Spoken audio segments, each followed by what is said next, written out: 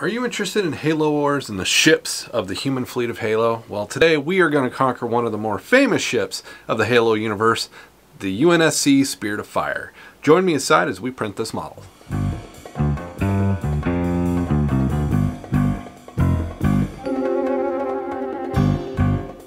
Hello and welcome to today's video. As I said, we are looking at the Spirit of Fire from Halo Wars 1 and Halo Wars 2. The ship that just kept going despite the Covenant beating the tar out of it. And the fact that it spent 28 years out just floating in space while the war with the Halo and Covenant, between the Covenant and the UNSC, raged. Because they had to sacrifice their hyperdrive to stop the Covenant from getting so much good Forerunner technology. Well, today we're going to print a model of that ship that I am very impressed with. We're going to do this in the usual fashion. First, we're going to go find the model. 2, we're going to slice that model. 3, we're going to print that model. And 4, take a deep look at the final product of this very well detailed model. I printed this using a CR10 from Creality. It is in 3 sections that will print it, but it has some very fine detail. And you guys can tell I've started actually painting on this one. It's just primer, but we're going to start really kind of stepping up the color details here very shortly. And if you guys want to see that, you got to join me on Tuesday night at 8:15 Central Standard Time for our streams. So we do all kinds of stuff, whether I'm upgrading a printer, painting a model, even putting a model together, and just moving forward as we do just normal stuff. And if you got questions about 3D printing, put them down in the comments down below or join us on that live stream. And if you're new here and you want to see more content like the Spirit of Fire, make sure to hit that subscribe button and join us, as we are kind of always building kind of stuff. And if you want to help support the channel, consider joining my Patreon. So let's move forward, let's hop over, and let's get that file found so we can start printing this legendary ship. Alright guys, so as you can see up on the screen, this is the model that we're using for today's build. This was a really good one because the model was really well done in the repaired states to be separated into 3 pieces and printed. So we get the most out of our detail with very few seam lines. Now, I used a CR10 to print mine. Not a very difficult print, but all credit to the model maker Azila Zero, hopefully I said that right, for the model that we're using today. This model was just elegant. I'm going to show you just some of the photos of what he posted up. There's a lot of great detail, a lot of clean lines, the engines and everything look fantastic. It's just a good build. And I like that they include the full files for the print as well as just the partials. The partials, the fulls. Now, I did the Spirit of Fire B, Spirit of Fire C, and the Spirit of Fire A. Those are the 3 prints that I did to print mine. Now, could I do the whole ship? Yes, I could. But I'm going to lose detail somewhere, and I'm going to have a lot of lines that I don't want. So by doing this, I eliminated that problem.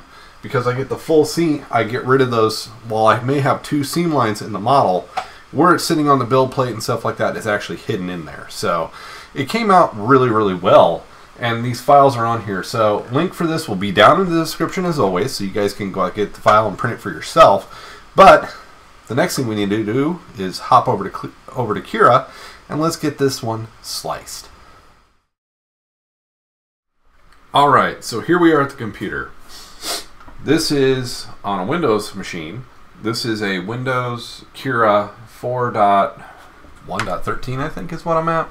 The most recent version. And we're going to take our parts and we're going to throw them on the build plate. So we're going to do part A first. As you guys can see, it's big. And this should fit easily on an Ender 3 or smaller pert like an Odin without any issue. But look at that detail. Look at all this detail that is in here. I mean, it's gorgeous. Mine doesn't have the guns. They didn't come out for some reason. So I've stripped mine away. I'll do something different for mine. But there's a lot of good detail on here. Now, one thing I am going to do, since it's a model, I'm going to go...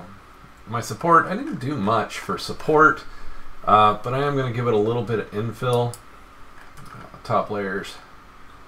I'm going to give it at least 10% infill. And then Temperature, I'm using Inland PLA Plus, so my temperature is about 215.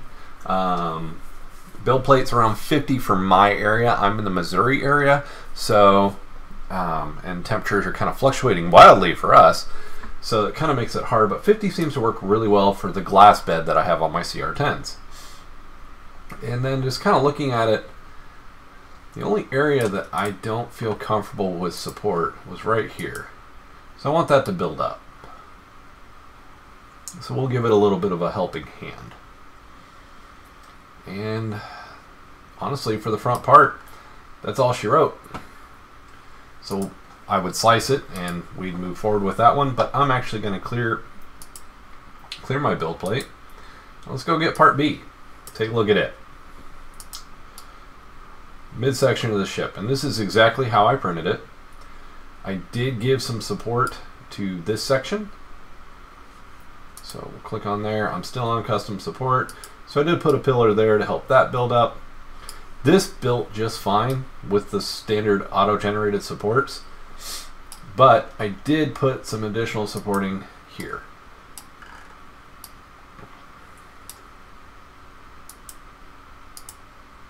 And we have had one go off the charts here. We got to find that rogue support that's way over there. That happens sometimes, don't know why. And delete it, and the model will come back to normality.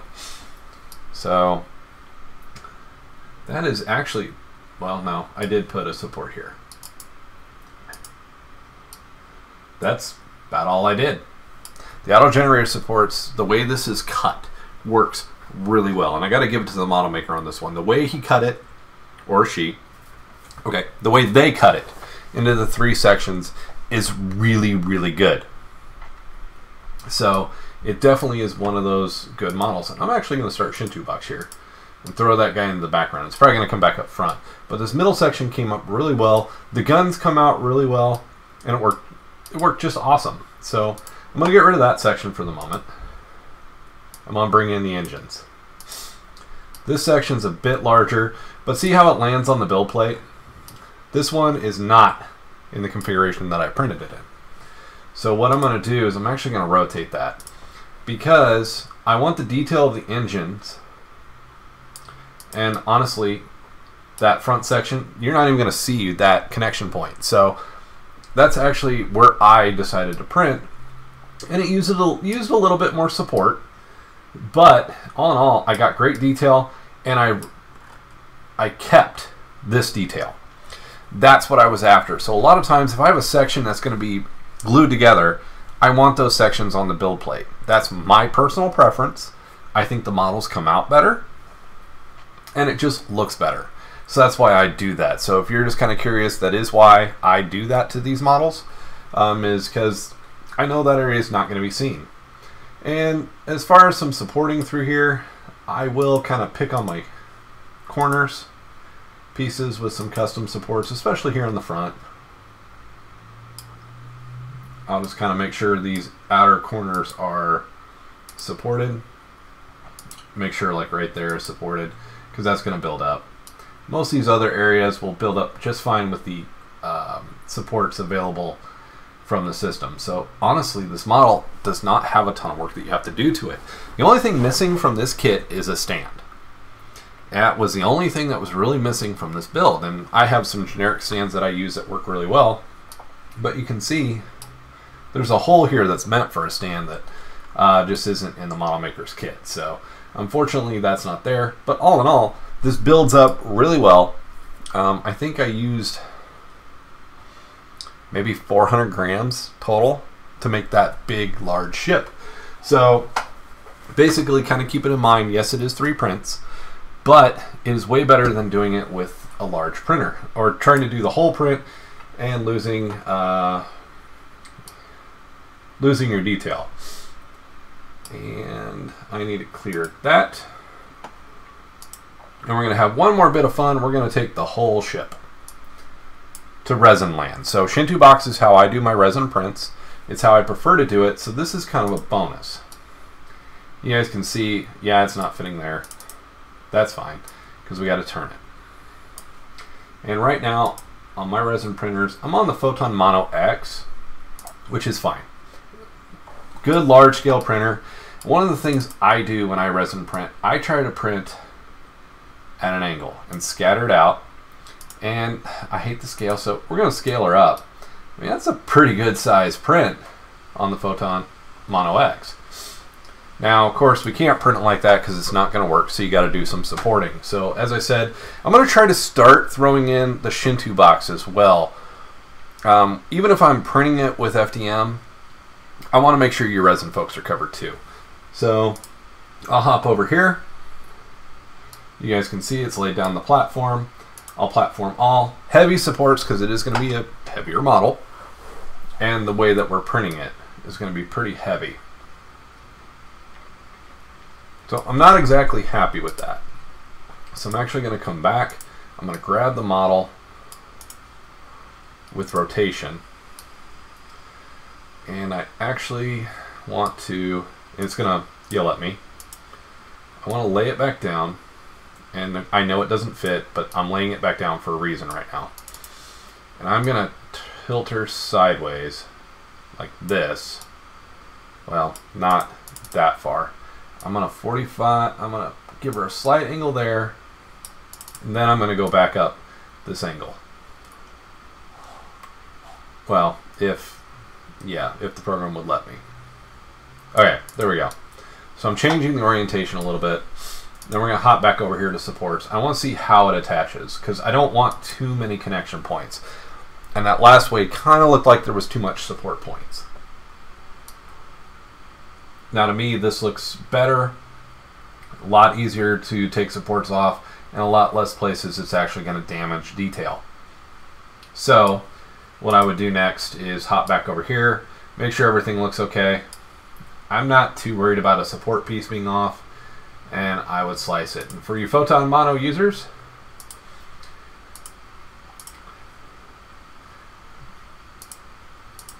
there's my preferred settings that work really well for me. Now, keyword, for me. I'm using any cubic standard or basic resin, and it works really well with these settings for my printer. Not all printers are created equal, so keep that in mind, but this is just kind of a bonus piece. So what we're going to do now is we're going to hop over to that CR10. We're going to see this model printed, and I hope you guys enjoyed today's video. We'll see you on the other side after the final product.